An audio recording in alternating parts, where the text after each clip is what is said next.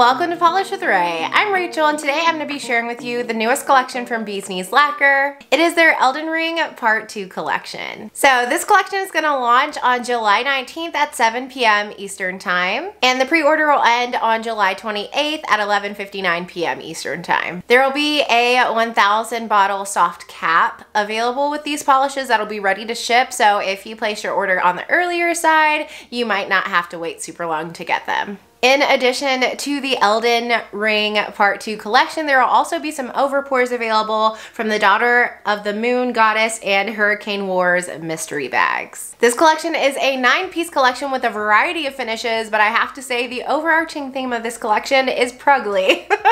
So if that's why you love Bee's Knees Lacquer, you are hopefully going to absolutely adore this collection. There are a lot of colors that made me feel like kind of fall vibes and like, oh. Prugly polishes are not my favorite typically, but Bee's Knees Lacquer always has a way of making me love them. So yeah, 9 polishes in this collection. So let's go ahead and take a look. Okay, so we're going to be kind of taking a look at these in rainbow order, kind of. I also tried to group them together by finish and yeah. So we're starting with a gorgeous reddish shade. This one's called Goddess of Rot. Love the name. I don't get it, but I love it. And it is a wine base with a strong gold to green to blue shifting shimmer. So this one had my jaw on the floor. I'm just going to go ahead and tell you now. Beautiful, gorgeous, smooth formula. You can see it is on the sheer side on that first coat, but it builds up very quickly. I would say if you've got super shorties, you might be okay with this one in 2 coats. However, I did feel like that third coat really built this one up. It deepened the color just a little bit. And this is the kind of shifty shimmer I love to see from Bee's Knees Lacquer because the shimmer is there, it's intense and vibrant, but we have the opacity. That is what I love. So this one definitely built up to full opacity for me in 3 coats. Here's what it looks like with the glossy top coat in sunlight. You can see that gold shift just glows. So does the green and the blue at extreme angles. They contrast gorgeously against that wine colored base. And then here is what it looks like in lower lighting.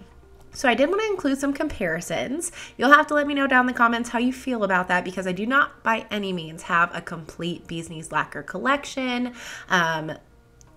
Some of my comparisons are from before Bee's Knees closed and reopened. So let me know down in the comments what you think. This one I had some really close things to. It was close to Our Familiar.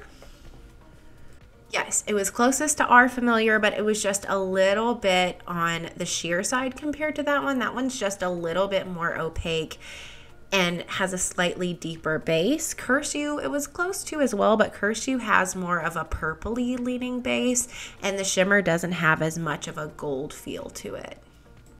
This next shade is called FFS, or as I like to call it,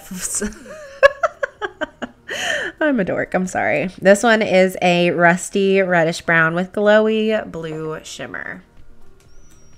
This one had a base that was on the sheer side and that really helped the blue shimmer stand out and glow. I did build this one up to 3 coats. I built up all the polishes in this collection up to 3 coats, and I also want to add I didn't use any kind of base coat for any of these swatches today. This one did still have some visible nail line after 3 coats, so if that is not your thing, you're going to want to pair it with some kind of blurring base coat. Personally, that is not my thing, but I wore this for 2 or 3 days and it didn't bother me. The shimmer is so glowy, it really distracts from the visible nail line.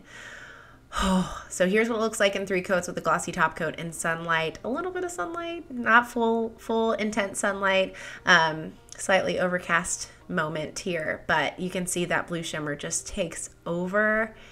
It's beautiful. I really enjoyed wearing this, and I was surprised because the base color is not summer, and I'm definitely a seasonal polish wearer.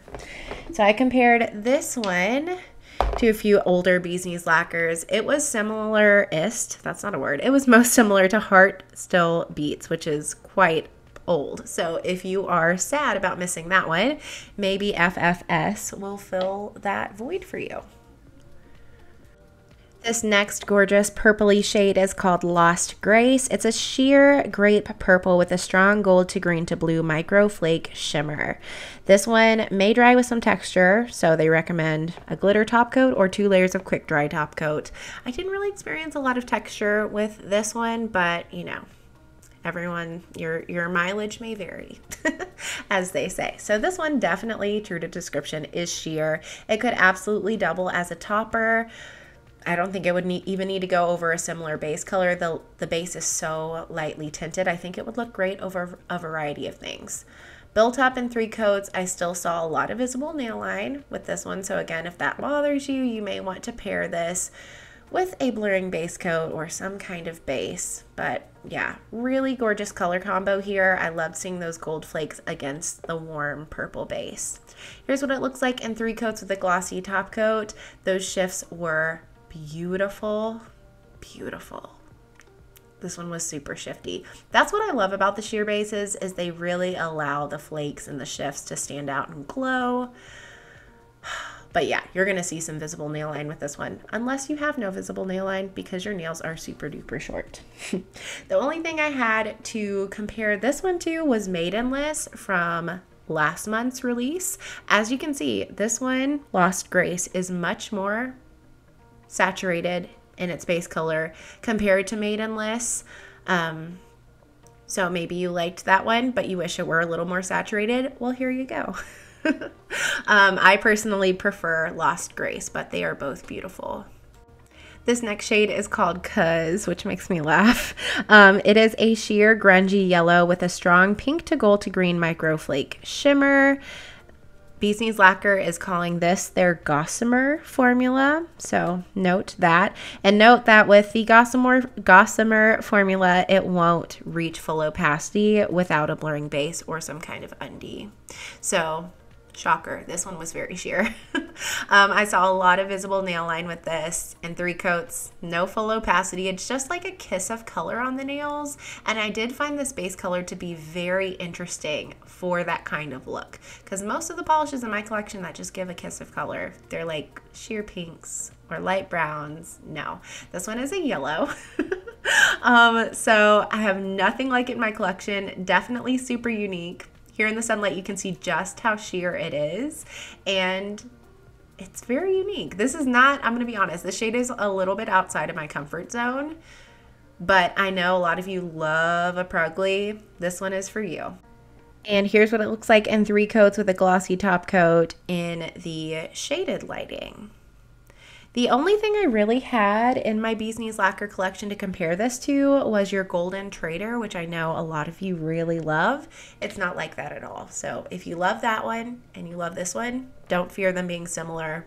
They are not. I would say that this one, the new one, Cuz, is much more sheer than your Golden Trader. This next one, I'm not going to pretend to know how the name is supposed to sound, so I'm going to say it's called Placidu-suuux.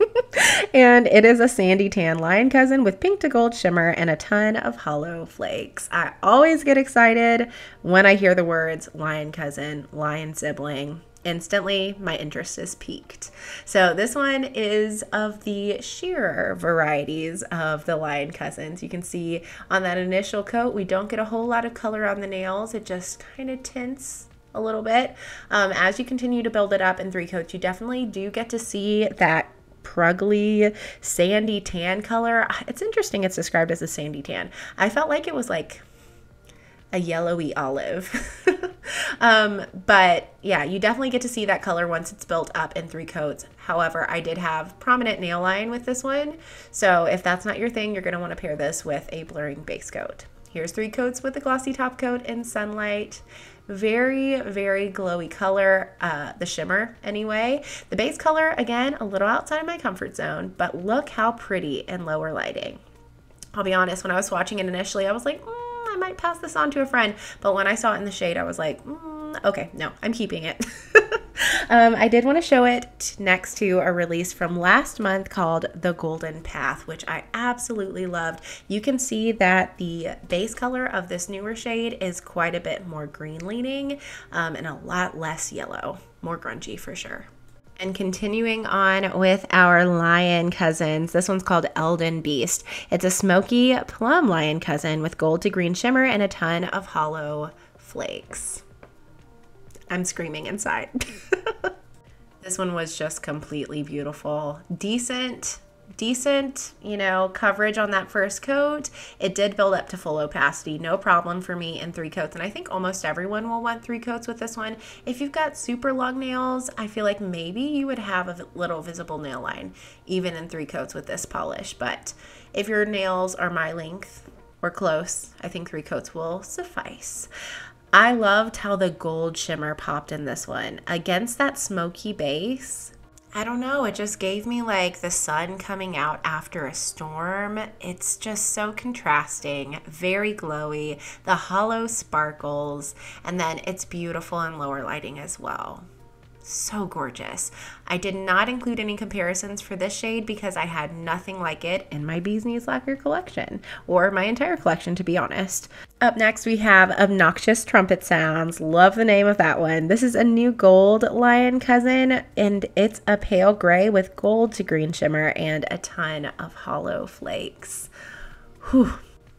So like the kind of sandy tan color we looked at before, this one's definitely on the sheer side. I felt like when I swatched it, I thought it had a clear base. And because really all I see on the nails after I swatched it are all of those flakes and shimmer. I really didn't see a whole lot of base color. For that reason, this would make an excellent topper as well as a standalone polish. Here's what it looks like in 3 coats, built up on its own with a glossy top coat. Because the base is so sheer, you get a lot of shift from that shimmer. I did find myself wishing this was just a little bit more opaque, but I think the sheerness makes it stand out. It's beautiful in lower lighting as well. Like that gold and green pigment really looks like flaky goodness. It's so pretty. So comparisons, I thought I would have something similar to this. I didn't. I thought that How Much for a Turnip, had similar shifts in the shimmer, but the base was a lot more opaque. It was also deeper in color. And then Meteorite really doesn't have the gold shift in the shimmer. And yeah, I don't know. It's just, it's nothing like Obnoxious Trumpet Sounds. And next we have a few magnetics. This one is called Crabs' Bugs, and this one is a green leaning gray with fine particle magnetic holographic shimmer. The maker left a note that the finer particle gives it a better holographic flame. And here you can see applying the magnet, all of that pigment just pulls together and reveals that kind of greeny, grayed out jelly base. So I am using one of those 30-pound magnets, and this was actually my first time using it. I love it, but that's not what we're here to talk about. I accidentally skipped my second coat, filming the second coat here. So here's 3 coats. You can see it builds up very well, and using the velvet technique or using this kind of magnet got me close to full opacity. I really didn't notice my nail line. Like, look how beautiful this is. I'm freaking out, but I'm trying to keep it together. However, when I use the cat eye method, which I will show you what that looks like here in a little bit, that did give me prominent visible nail lines. So you can see pointer finger, pinky, I used the 30-pound magnet, the horseshoe magnet, and then middle and ring finger, the cat eye. Pick what you like. I really liked the velvet look. I just couldn't get over those shifts. The hollow is on the subtle side, but it is beautiful. It's that kind of hollow that you will see if you look at it in sunlight, but in indoor lighting, probably not. And then here's what it looks like just built up 3 coats on its own without the magnet. You still get to see that hollow, but it just kind of looks like a hazy, sheer holographic polish. And I have no comparisons for either of the magnetic polishes. This one's called Dancing Queens, and this is the failed Menorah formula reborn. It's described as being a nude with larger particle silver magnetic shimmer, and this is not the same magnetic shimmer seen in Skyfire, in case you were wondering. On application, this one was very sheer, but again, with this horseshoe magnet, the velvet technique, whatever, you are going to be so distracted by the silver magnetic particle, you're really not going to notice a whole lot of nail line unless your nails are a lot longer than mine.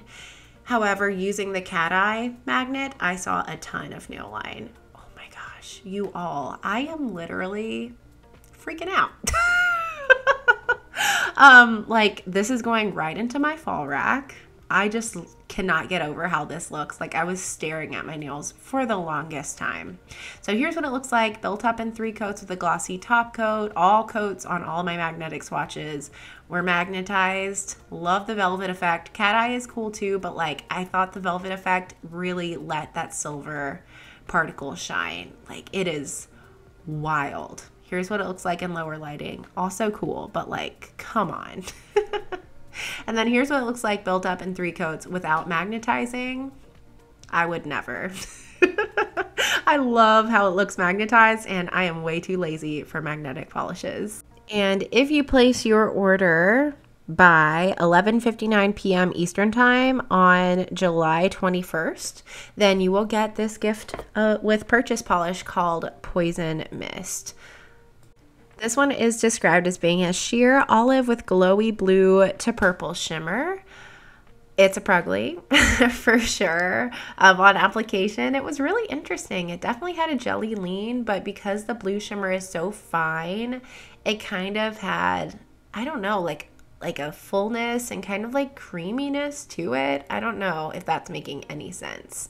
Regardless, in 3 coats you will have significant visible nail line. This is a sheer shade, but I thought, you know, the shimmer did distract some from the visible nail line. Personally, I would wear this with a blurring base or some kind of olivey cream. That'd be so beautiful.